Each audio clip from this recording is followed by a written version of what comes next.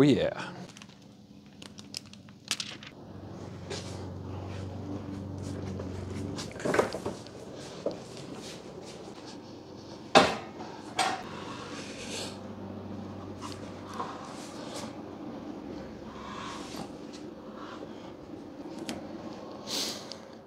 Hey guys, right here, welcome to the channel. I like to explore power options when the power goes out.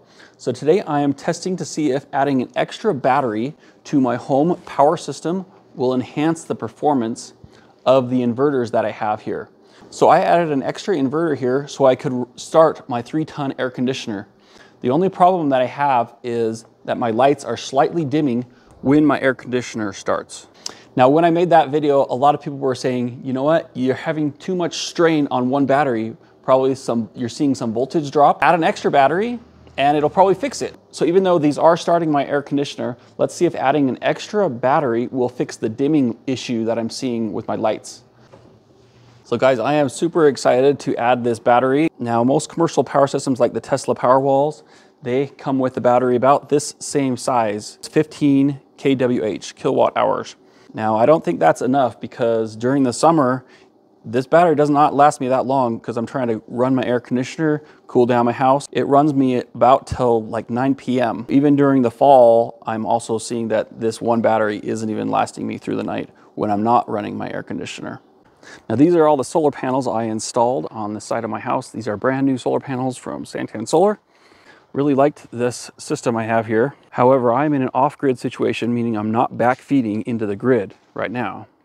So this solar array can top that single battery off really fast, even during the summer when I'm running my air conditioner. And then the solar really has nowhere to go. It's just being wasted right now.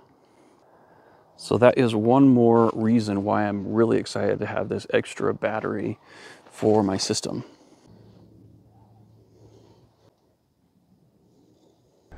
Okay, before we add the second battery to the system, I just want to see how much inrush we have when we start the air conditioner on a single battery. So here's the specifications on my air conditioner. See this number right here, 36A? So if I divide that by 12, I have 3. So this is a 3-ton air conditioner. Now I have both of these inverters connected in parallel. I have a power distribution block here that combines the output of the 2 units, and then it sends the total output down the red L1 and the black L2 into my main electrical panel. Now, I have a full build of this video earlier, so feel free to check that out if you want to learn more. But the red wire and the black wire, that's the total output of the system here going into my house. Now, this isn't going to measure just the air conditioner, it's going to measure everything that's coming out of my house. Now let's make sure that we're on battery power when we're doing this test.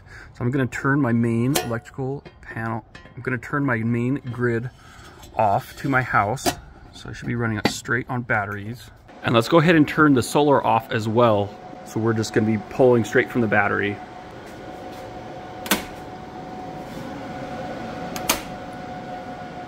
Okay, before we start the air conditioner, let's see what the base load is for the house. Because this is going to this is measuring everything that's going into the house. So 3 amps on that leg. Then about 3.5 amps on this leg. So it's pretty balanced. So I'm just going to keep it on this leg, and we're going to measure the inrush when we start. We've got this inrush button. Okay, push the inrush button, so we should be able to measure the inrush when the air conditioner starts. Okay, let's start it.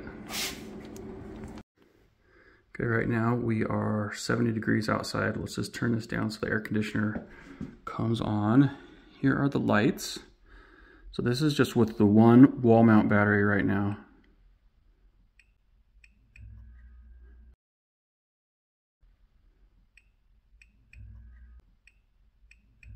Okay, see that? Just slightly, just a very slight dim. It doesn't really bother me.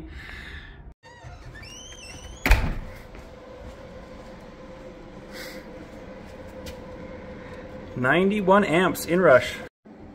So that is over 21,000 watts of inrush to start that air conditioner. Okay, let's see how much DC current comes out of the battery when the air conditioner starts. So I've got this max and min. Zero it.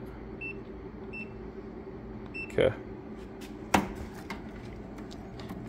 These are the two cables coming out of the battery.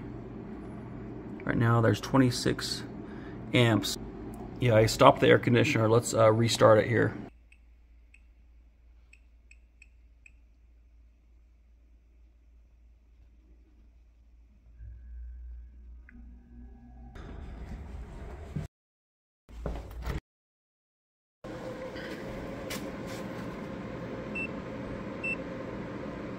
$241 amps.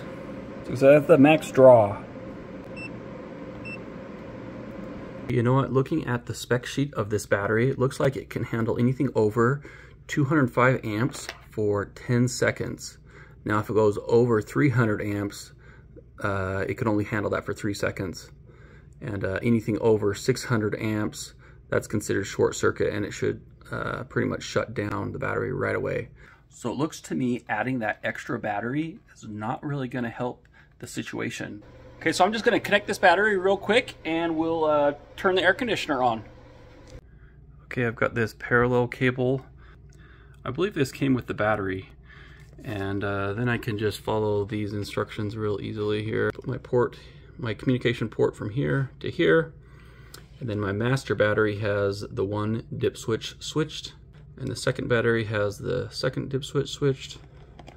There's the third battery. Okay, I'm all connected. That was actually pretty dang easy. You know, I do have to clean this up, but I'm just gonna save that for a future video. You know, I think I'm going to just get a large wire trough to stretch across both batteries, and then I don't have to worry about the piping between here, and I have more space. You know, there's not a lot of space in here. But yeah, this battery is just below 49%, and this one is just above, slightly above 49%. So I made sure they were close to the same before I connected them together. And here in the app, it's showing 48%. So that's an average between the two batteries. So I just connected those cables right over here to these ports, positive and negative here. And there's an internal bus bar here.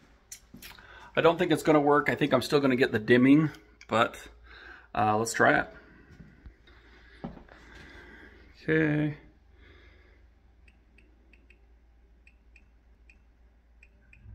Oh, just a slight dim.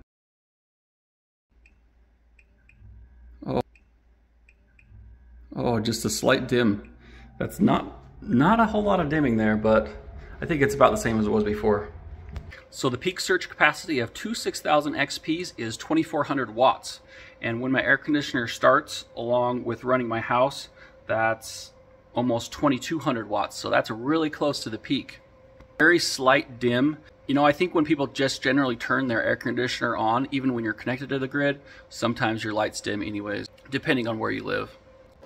So I got this system from Signature Solar. They've been great to work with. If you've got questions on sizing your system, what kind of inverters or batteries you want for you need for your house, give them a call. They'll help you size your system and help you order it. I do have affiliate links in the description. But look what we have here. This is our new toy. This is the 12K PV. We're going to be taking out the 6000 XPs and sticking this single inverter in place. Now this unit has a surge capacity of 16 kilowatts for half a second, but I don't know if that's being conservative. Supposedly this has a really good surge capacity, but I'm going to test it out. But thanks a lot for watching, guys. We'll catch you on the next one. Bye.